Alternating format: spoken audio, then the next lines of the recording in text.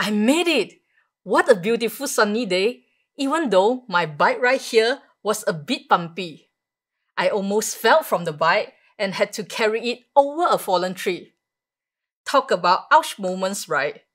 But hey, isn't that just like web development? Those unexpected bumps while debugging are the ouch moments that slow us down and test our patience. But guess what? Last year, the Chrome DevTools team identified 4 of these common frustrations. From why can't I debug that to I'm feeling lost in data, we took a deep dive, analyzed your feedback, and roll out a series of improvements to smoothen your workflow. I will be covering 12 improvements today. Each of them is designed to make UI testing easier, boost your understanding, help you stay focused, and identify performance optimization opportunities. Feel free to fast forward to the chapter that interests you. And just a hint, the top row is my favorite one. They are game changers. Alright, enough talk. It's time to explore them in action, one by one. Let's kick things off with the Made Easy theme and a bubble tea.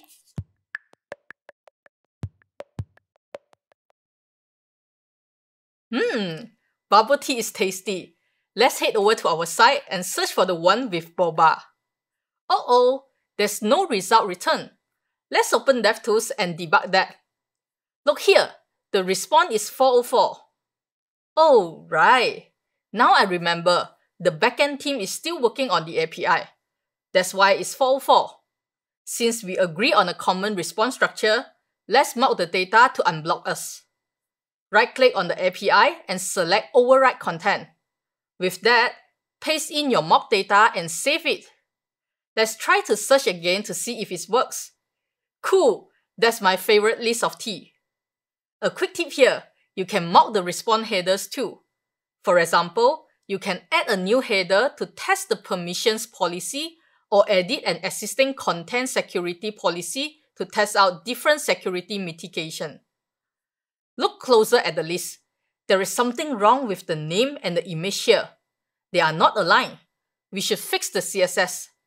Let's right-click to inspect that. Oops, the list just disappeared. Aha, maybe it's the hover effect. Let's toggle that in the Styles tab and test again. Nope, it still doesn't show. What should I try next? Oh, there is a new Emulate a Focus Page checkbox here. What is that for? Oh, the 2 tips mentioned commonly used for debugging disappearing elements. That's it.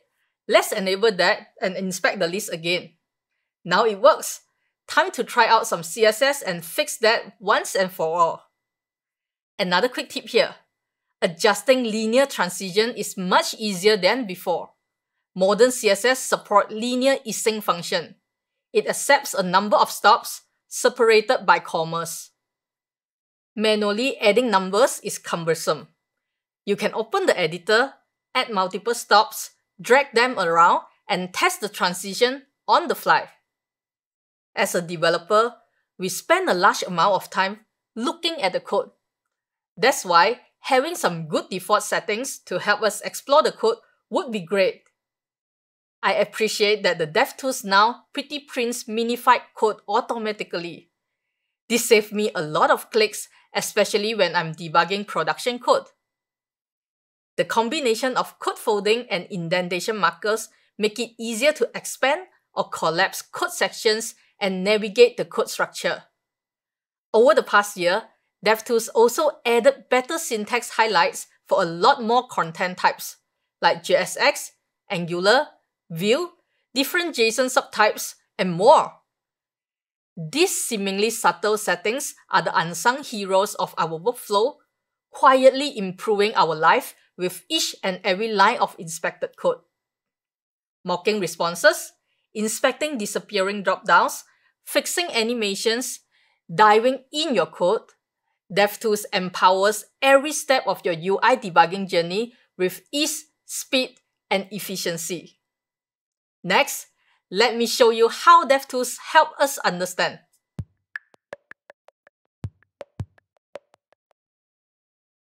There is so much to learn in web development.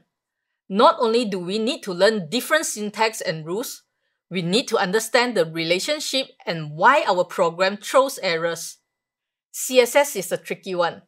There are tons of old and new CSS properties. Not sure about you, but I certainly can't keep up and can't memorize all of them. Like this one, what is scroll timeline? User select? Margin block?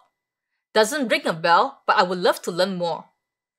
DevTools now shows documentation when we hover over the property with a Learn More link. We can click to explore further and view code examples. More often than not, I am also struggling to understand why certain CSS rules are totally valid, syntax is correct, but they just don't work. The info icon next to the rules is very helpful. In this example, although the bottom is a correct property, it won't have any UI effect because its position is static. This alone saves me so much time to debug, especially when I have complex CSS. Here is another common one for me. The height property doesn't work with inline elements like span. I can go on and on about the different rules that bites me. A quick tip here. Can you guess the final background color? Well, although it's fun to guess, we can use the Styles tab to understand the winning color and hover over the selector to understand its specificity, which is the algorithm used by browsers to rank CSS selectors by giving them a certain weight in 3 digits. Let's go back to our bubble tea page. This time, the backend API is ready, so we don't need to mock the response anymore. Let's verify that. Uh-oh, it's not working. Looking at the console, the URL seems to be blocked by the CORS policy. What is that, and how can I fix it? The natural next step for me is to Google it to find the answer. But wait, there's a new icon here. Maybe that could help us. Let's try it out. Oh, look at that. It generates a personalized explanation, a potential solution, and even provide an option to search. That's pretty cool. Back to the console, you can see the data DevTools used to understand the message. In fact, DevTools show you that right at the beginning, giving you full clarity. Let's scroll up to the explanation. Now I know the error has something to do with the network response header, and that needs to be fixed on the server. Let me take a screenshot and report that to our backend engineer. While waiting for the fix, I can combine the knowledge I learned earlier to mock just the response headers temporarily. Let's copy the code snippet, look for the URL, and overwrite our response header. Refresh the page, and the error is gone. By the way, you can use that to understand a warning too. Just a heads up, this feature is still experimental and only available in some regions for now. As you might guess, these helpful explanations are actually generated with AI. So, did the explanation make sense? Or did it just leave you scratching your head? Show us your thumb and let us know what you think. We are excited to keep exploring how AI can make debugging easier right in DevTools. Back to our code, when you are debugging with breakpoints, sometimes you might want to understand the current value of a variable. It was hard previously if you have minified code. You need to understand the minified name of the variable in order to evaluate that. Using the source variable would throw an error. That was improved. You can evaluate with source variables now. Another quick tip to help me understand. If you find it hard to memorize the HTTP status code, the network panel now shows a friendly tooltip for that. The same applies to the headers tab. Okay all, let's take a quick break. Grab your drinks and let's relax for a second. Remember, fixing bugs isn't just about seeing tons of stuff. It is also about clearing away distractions and stay focused. That's what brings us to the next theme.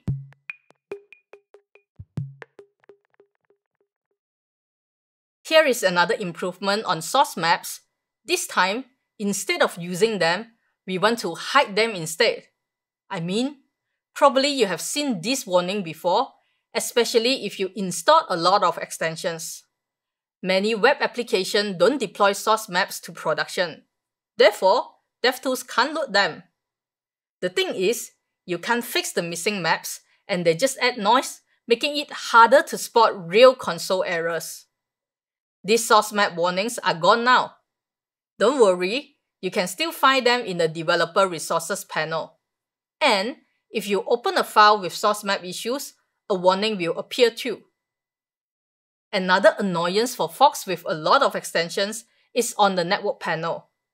These extensions make network requests and thus show up in the network panel.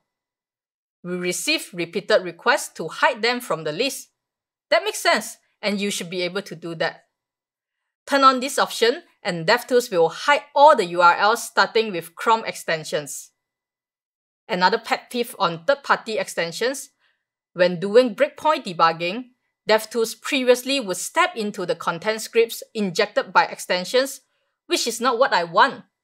I just want to debug and step into my own code. Same goes for the third-party libraries in the node modules. For example, I don't want to debug the code from React, Angular, nor the Material UI component library. I don't want to see them in the stack trace either, as it makes it hard for me to pinpoint issues. Here is the good news. DevTools now ignore content scripts by default, as well as the scripts in the node modules folder. With that, DevTools hides them in the stack trace and you won't be stepping into those files anymore. Look here, DevTools gray out the ignore files too. In case you still want them, you can right-click to unignore them. With more stuff hidden and ignored, we have a better chance to identify the root cause and spend time improving the site's performance. That's what we are going to talk about next. This is how I feel every time I need to debug performance issues. The performance panel is packed with a lot of wonderful data, but let's be honest, diving deep into page load and runtime issues can feel like navigating a jungle. We know that DevTools team is at work this year, revamping the panel's foundation and preparing for some awesome updates. And the good news? Some new UI features are already here to make our life slightly easier. If you ever zoom in on the timeline and feel like you were lost in space, you are not alone. It used to be confusing because the zoom timeline and the data is not aligned.